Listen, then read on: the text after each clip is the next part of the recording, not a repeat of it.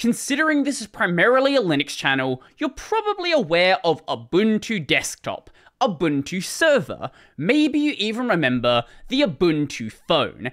And no, I don't mean Ubuntu Touch, the OS made to run on the phone, I mean the actual physical hardware Ubuntu phone, the Ubuntu Edge Indiegogo, that didn't exactly succeed, but that deserves a whole video unto itself. Canonical nowadays is a relatively focused company. They work on the desktop space, they work on the server space, they have snaps connecting the two of them, and that's pretty much the main thing they do.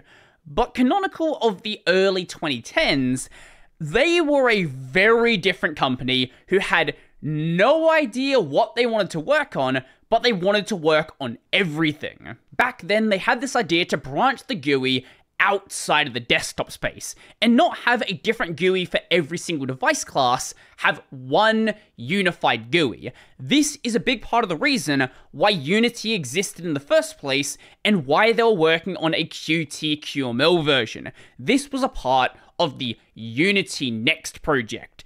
In 2010, Canonical created the Unity project as part of Ubuntu, aiming for a consistent and beautiful session-level shell implementation. From the very beginning, Unity's concepts were tailored with a converged world in mind, converged being one on everything, where the overall system, including the UI/UX scales across and adapts to a wide variety of different form factors. One implementation supporting all of the different form factors.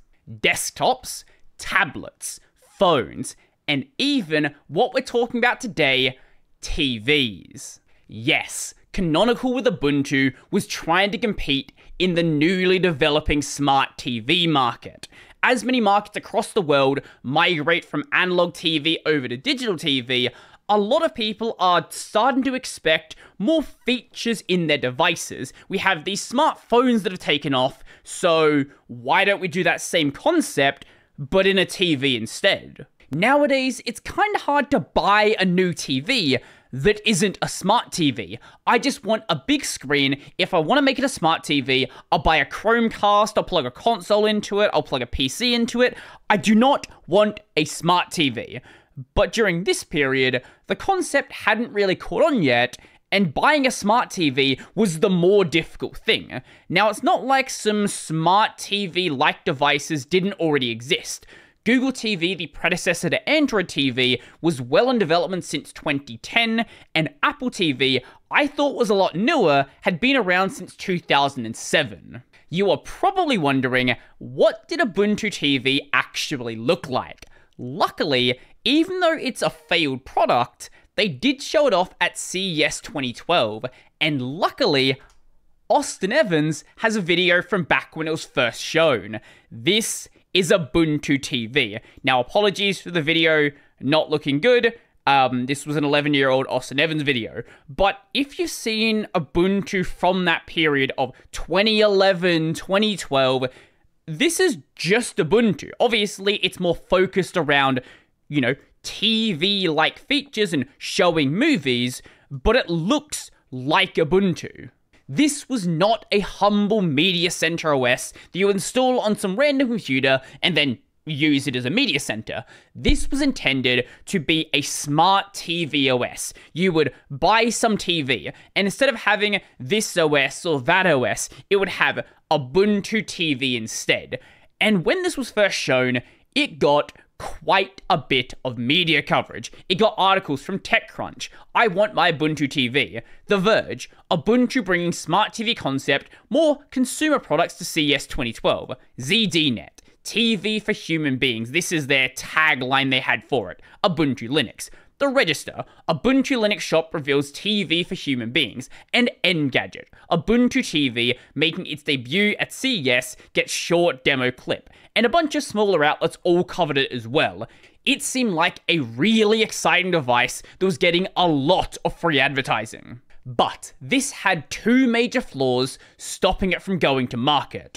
The first being, this is not real.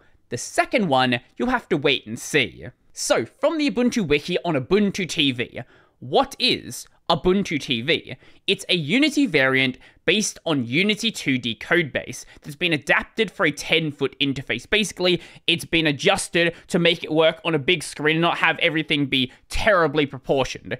It's a proof of concept though, so everything might and probably will change. The plan is to stick it into the TV, not another box sitting next to it with lots of cables and another remote. Now, remember how I said this is not just a media center OS? In this case, it actually is, because this OS is not running on the TV. This OS is running on a Dell PC under the table. This is basically just a monitor. So when they have these demos here, showing how nice it feels to go through the interface, this is not at all representative of how it would actually feel on a TV. However, I will give them a pass for that, because the whole idea of CES is to make those business connections, get some sort of hardware partner, and get this running on an actual TV. What needs to be there is the software that is going to be run. Well, what was a demo / mock-up? What actually works? YouTube / iPlayer icons are just placeholders, indicators how an app could be integrated into the launcher. Only the volume indicator and clock are actually live, the rest are dummy entries, and these are live because they already worked on Unity. EPG data, as in the programming data showing what is, airing on TV, uses offline data for 24-hour programs gathered from BBC, and no tuner backend has been enabled at all. Video playback, hardware accelerated where supported, is live. That's because they already had a hardware accelerated video player that they just used in this as well. Metadata, synopsis, cast, posters, images, etc. for videos needs to be preloaded as XML and image files. So all of this stuff here is nonsense and doesn't work. All of this stuff here where they show these images of what videos are available, nonsense. All of this stuff here with videos actually being playable, nonsense. It's a preloaded video. On the Avengers here, it says expires at 9 PM. This would be some sort of rental feature where you can pay a small amount of money and then have the movie, in this case, probably like 24 or 48 hours. Nonsense. They didn't have any licenses to do video streaming or anything like that. This is entirely fake. And they didn't even have a PVR backend or DVR or whatever term you want to use. No evaluation has yet been made on that topic, but MythTV, GNOME DVB Daemon are definitely on the table. So all of this functionality you expect from Google TV and Apple TV, which were already out on the market, didn't exist here. All of that is bad, but would have been fine if it was 3, 4, 5 years into the future when this was supposed to be released. That's not what Austin was told, though, and that's not what other people were being told either. So when can we expect to see this? You can expect to see this later in 2012. Awesome, thank you very much. Which was a complete and utter lie. At least in the way that most people would interpret it, because it was technically available. It was available in the same way that Ubuntu Desktop is available. You could install it on top of 12.04 on your regular desktop system. And that works great. You could run the exact same demo that was being run here as well. You could use it as a Media Center OS, and if you really like the idea of running Ubuntu as a Media Center OS, it did the job. It would play your videos, but that's pretty much as far as you're going to get. Maybe, just maybe, if Ubuntu TV stayed focused, they could have had a place in the market. The problem is they tried to compete with everybody and never delivered a proper product. Ubuntu TV has a box office built in, so viewers can browse the latest movies and TV shows online, buy and start watching in seconds. Not only are they trying to compete with Apple and Google, they are trying to compete with Netflix, and Netflix at the time did not have the negative reputation they have today. Canonical manages relationships with online services, totally fair, streaming services, totally fair, and content distributors globally. This is the part they should have been focusing on. They should have had a Netflix app, a YouTube app, and whatever other apps were relevant at the time. This should not have even been touched remotely. And Jane Silber, the CEO of Canonical at the time, had a lot of interesting thoughts about what Ubuntu could do. According to Silber, the biggest hurdle for Ubuntu TV is breaking down all the walled gardens that content producers and rights holders have erected. Every studio wants you to watch their content on their website with their widgets and their advertising, all under their control. Canonical believes there should be a single elegant interface for consuming media. This is a great thought. Regardless of the content source, Silver believes that Canonical and Ubuntu represent a reasonable middle ground as a relatively vendor-neutral solution to this problem. This is not a good thought. Canonical isn't in the media production business, nor are they in the hardware manufacturing business. They just want to be the OS for your TV.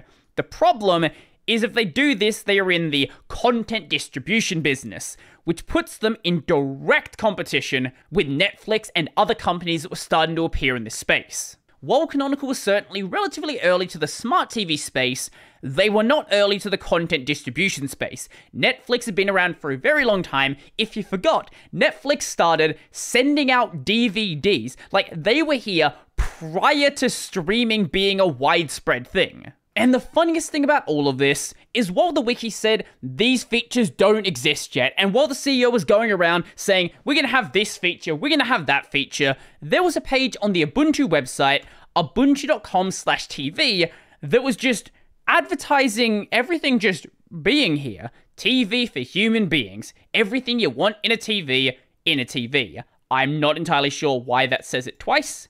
Easy integration of broadcast, online services, and applications. They had none of that. Millions of movies and TV streamed over the web on demand. I guess you could do so in a web browser, but as for the apps, none of that. Modern broadcast TV experience, search, watch, record, and play. They didn't have search, watch, record, or play. I guess they have search if you search the internet? Yeah, maybe, technically. Shared screen experience with iOS, Android, and Ubuntu devices. I have no idea where this even came from. This is not mentioned anywhere else in their material, but it is obviously a shared experience with your Ubuntu device because it's the same desktop.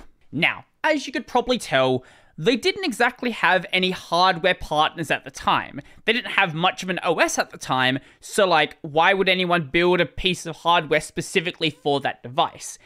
And very quickly, people started to ask questions. A year later, ZDNet said, 1 year on, Ubuntu still to announce a single TV hardware partner. Whilst there was all this buzz about it initially in the media, there wasn't as much buzz in the developer space. So for context, here are the mailing lists. Now, the mailing lists were the main way, when their page started to load, the main way communication was being done at the time. This is the Ubuntu tablet mailing list, this is Ubuntu TV, and this is Ubuntu Phone before it moved over to UB ports. So, Ubuntu tablet, something you've probably never heard of because it's just merged into Ubuntu Phone. This had 151 messages. Okay. This is Ubuntu TV. This had 197 messages. This is over a span of 4 years. And Ubuntu Phone. This had, once again, this is still going with UB ports, 24,000 messages. Ubuntu Phone was just a vastly more exciting project, and that's why it's still going today. Nobody at the time, and nobody today it seems, really cared about Ubuntu on their TV. And it seems like Canonical didn't really care about it either, because they never officially axed the project publicly. They didn't even mention it when they axed the idea of convergence, growing Ubuntu for cloud and IoT rather than phone and convergence. I took the view that if convergence was the future and we could deliver it as free software, that would be widely appreciated both in the free software community and in the technology industry, where there is substantial frustration with the existing closed alternatives available to manufacturers. I was wrong on both accounts. In the community, our efforts were seen as fragmentation, not innovation. This is why people have this idea that Ubuntu is made to work on a phone, Ubuntu is made to work on this, Ubuntu is made to work on that, Ubuntu is not made for the desktop. and industry has not rallied to the possibility, instead taking a better the devil you know approach to those form factors or investing in homegrown platforms. What the Unity 8 team has delivered so far is beautiful, usable, and solid, but I respect that markets and community ultimately decide which products grow and which disappear. And as we can plainly see, phone is mentioned 3 times in the post. It's even in the title. No mention of TV. Literally 0 mention of TV. Even Canonical is just not acknowledging that ever happened. Yes, it would have been incredible to have proper Linux on actual TV hardware. That would have been great. I would have loved to have something that open to play with. It just didn't have the support behind it, and nowadays Canonical just doesn't have interest in ever actually doing so. So whilst the idea of TV for human beings was nice at the time, it sadly never actually happened. Due to it having a lot of issues and having not really real demos, it never really happened.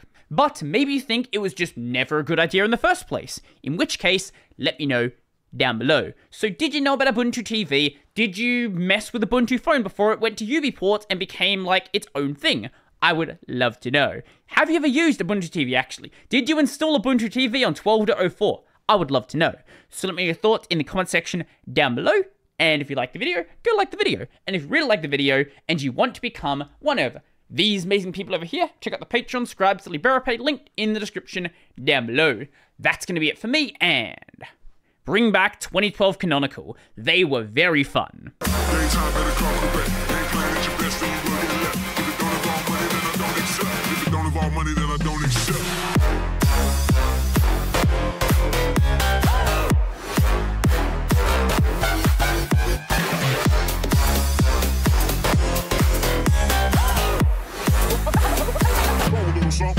Like this.